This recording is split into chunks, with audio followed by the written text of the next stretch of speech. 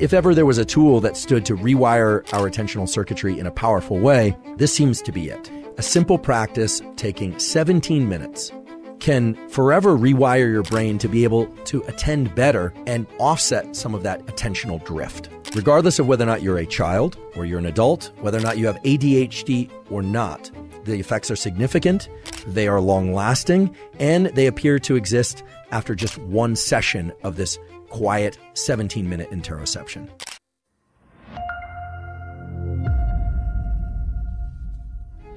So let's take a step back and think about how we focus and how to get better at focus. And I'm going to share with you a tool for which there are terrific research data that will allow you in a single session to enhance your ability to focus, in theory, forever.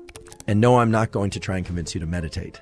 What we're about to talk about is when attention works and when attention falters.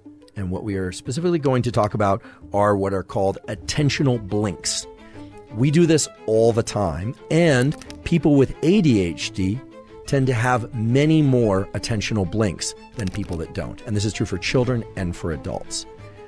If you see something that you're looking for or you're very interested in something, you are definitely missing other information, in part because you're over-focusing on something. And this leads to a very interesting hypothesis about what might go wrong in ADHD, where we've always thought that they cannot focus, and yet we know they can focus on things they care very much about. Well, maybe, just maybe, they are experiencing more attentional blinks than people who do not have ADHD. And indeed, there are data now to support the possibility that that's actually what's happening. And that should be exciting to anyone that has ADHD. It should also be exciting to anyone that cares about increasing their focus and their ability to attend. What this is saying is that these circuits that underlie focus and our ability to attend and our ability to eliminate distraction, they aren't just failing to focus. That's just a semantic way of describing the outcome. They are over-focusing on certain things and thereby missing other things. And so our distractibility, or the distractibility of somebody with ADHD, could exist because they are over-focusing on certain elements and they are therefore missing other elements that they should be attending to. So what they really need is this property that we call open monitoring. Now, open monitoring is something typically is associated with people who have done a lot of meditation, so-called Vipassana meditation, or have spent a lot of time learning how to do what's called open gaze visual analysis and open gaze thinking. But there's a simpler version of this that allows us to bypass all that. Your visual system has two modes of processing. If you're very excited about something, you're in that soda straw view of the world and you're missing other things. Okay, that's high levels of attention. However, there's also a property of your visual system that allows you to dilate your gaze, to be in so-called panoramic vision.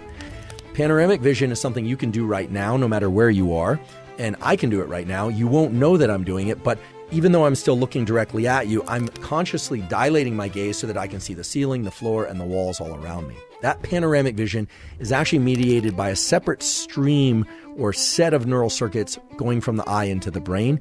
And it's a stream or set of circuits that isn't just wide-angle view. It also is better at processing things in time. Its frame rate is higher. So this is something that can be trained up and people can practice, whether or not they have ADHD or not. What it involves is learning how to dilate your gaze consciously. That's actually quite easy for most people. Whether or not you wear corrective lenses or contacts or not, you can consciously go into open gaze and then you can contract your field of view as well. There are now published accounts in the literature of a simple practice done for about 15 minutes where subjects were asked to just sit quietly, eyes closed, and do what is sort of akin to meditation, but to not direct their mind into any particular state or place, but simply to think about their breathing and to focus on their so-called interoception, focus on how their body feels, if their mind drifted, to bring it back, for about 15 minutes. That might not seem like a significant or unusual practice or that it would have any impact at all, but remarkably, just doing that once for 17 minutes significantly reduced the number of attentional blinks that people would carry out. In other words, their focus got better in a near permanent way without any additional training.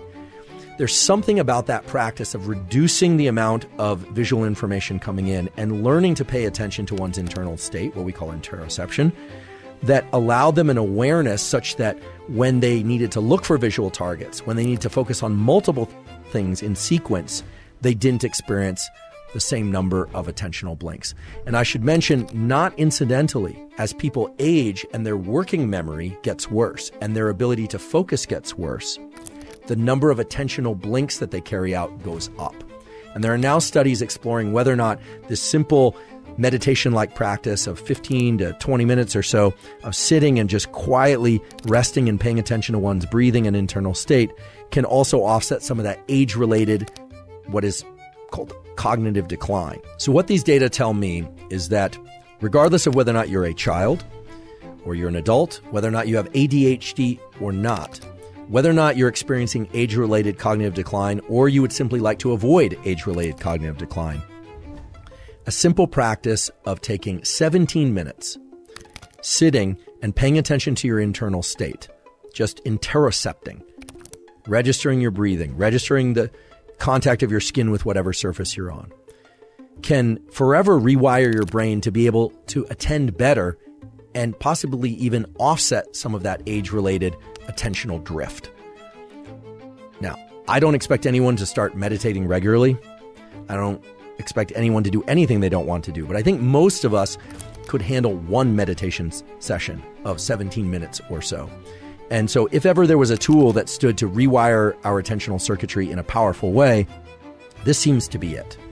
And in addition, the ability to engage in panoramic vision, to dilate our gaze, this so-called open monitoring that allows the brain to function in a way that it can detect more information faster, that's a powerful tool as well. And the beauty of that tool is that it works the first time and it works every time.